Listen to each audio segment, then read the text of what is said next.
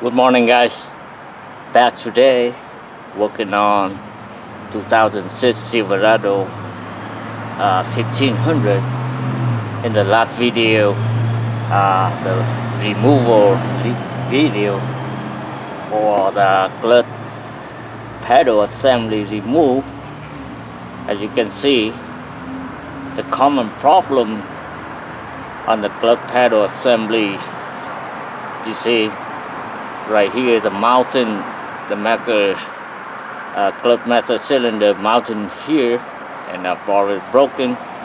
So we have the new one here, which advise only the clutch pedal bracket. We don't need a clutch pedal. We can use.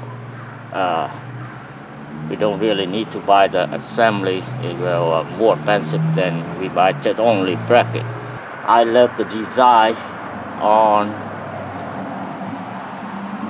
new bracket here. As you can see, I don't think the same problem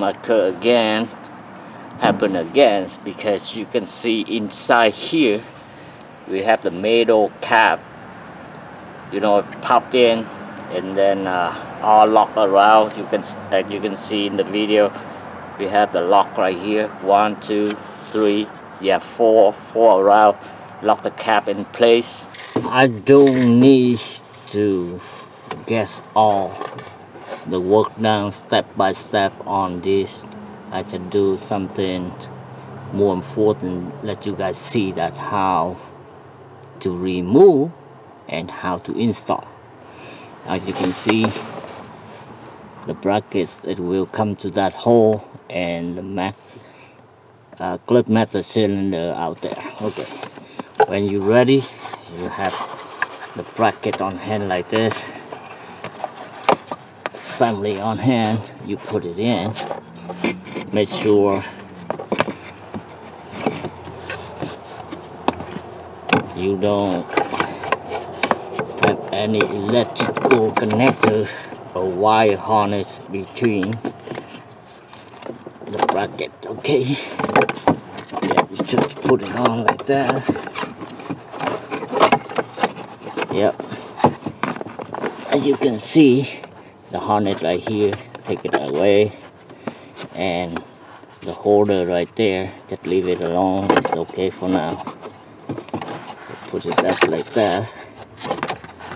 Yeah, seem to be up more. Yeah, try to use another light. You look up there, like I told you, when the bracket assembly outside, make sure you have the hole up there light up, and also you don't have the gap between the bracket and the assembly. Okay, for me, I see the hole to the bracket hole. Okay, and then you try to crack it in. Yeah, hopefully I don't touch the camera.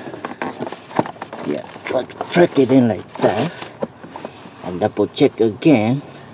Do you have anything? Yeah, I see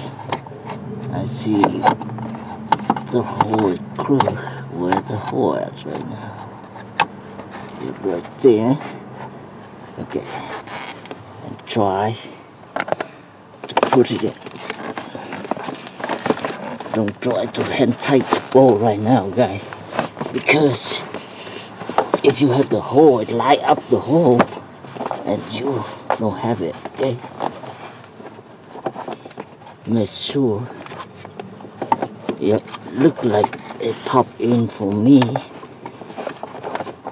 and make sure you don't have any wire between here. Okay,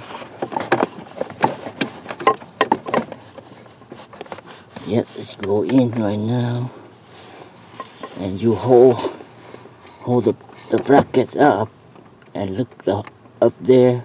Okay, I don't have any gap between the bracket and the metal frame. Okay, so go outside and look for how the bracket is coming out to the engine bay. Okay, you got it right there, guys. You guys here. Yep, that's all I would like to see. Okay, so now, like in the video I say, you guys can see here. Hopefully you guys see the hole right there. Huh. It's hard for you to see that. I don't know. It's very important on that hole. If you have any reason why we have the gap there, that means shut, okay? You will damage. Hope you guys see the hole right there.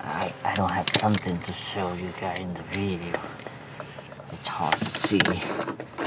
Yeah, you can see the hole is up there, but I don't know. Hopefully you guys see that.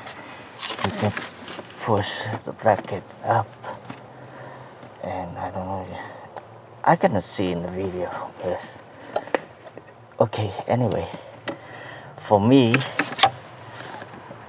there's everything properties right now. So, like I told you guys earlier, when the bracket assembly outside, try to hand tight the top both foot. Okay. Okay. Anyway, you guys, let me done all tighten the bolt here, and I will push electrical box here. That's the only one I have to remove to get the job done. Okay, like in the last video I told you, the electrical box here, if you don't remove this, no way to take the clutch pedal assembly out. Okay. Okay, let me done all here and show you guys something more important. I don't want to get long in the video, right? Okay guys, the bracket has been tightened, so don't forget before you put the master cylinder in, and you have to put this seal back.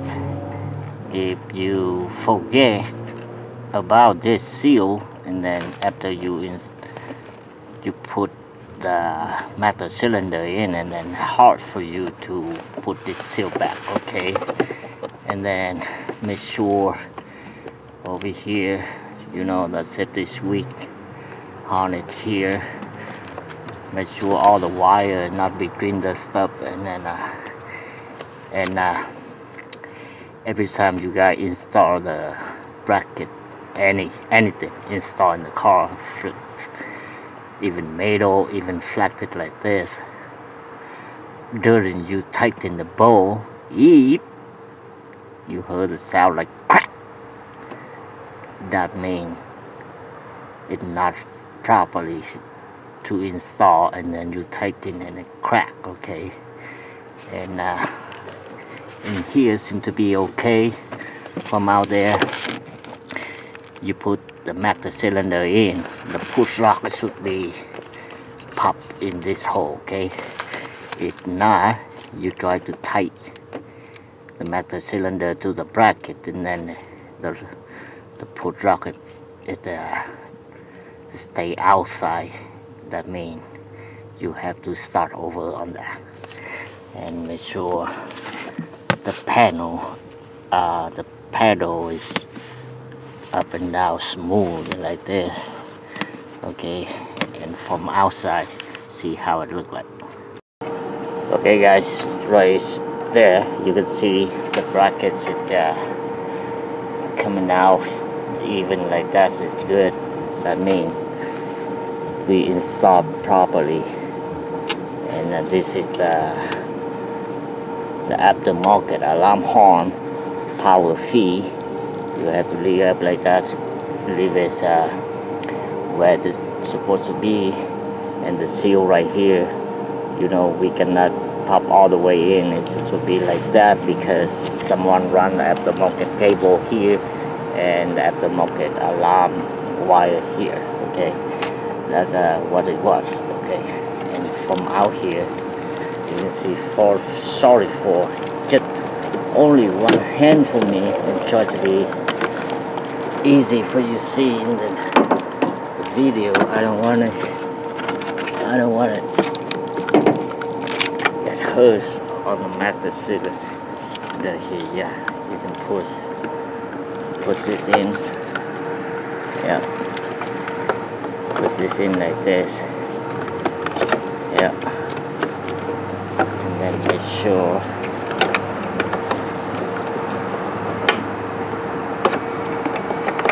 push the master cylinder in. And make sure the safety squeak don't get it hurt. Okay. Yeah, go in, and like I say, it's just from there. Okay. Later you try to put in counterclockwise in about 45 degrees like this, and then let's pop in, but you have to see from the inside. Okay guys, I will turn off the camera and lock the master cylinder in, and we will get it done. Okay guys, like earlier I pushed the master cylinder to the bracket hole like that, but we have to go inside here, make sure the push rod is properly stay in the hole like that. You can try to crack it in until you hear the click, and then we okay from here. And then electrical wire for the safety switch, just leave it alone, and we will put it in later and go outside there and will show you guys. Sorry I cannot hold the camera and with one hand to do that. Okay, as you can see from out here, after the push rod and properly installed, and then as you can see right now, the reservoir crooked about 45 degrees clockwise this way, and if you look the view from this way and then clockwise, and then make sure all over here on the mountain side sit properly, and then you try to crack it in and turn it counterclockwise until it's straight. That means it's locked. Okay, almost there. Sorry, just only one hand. Yeah, let me put the camera down here to make you guys see. It seems to be, yeah. Don't try to turn hard on the reservoir before you break it, guys.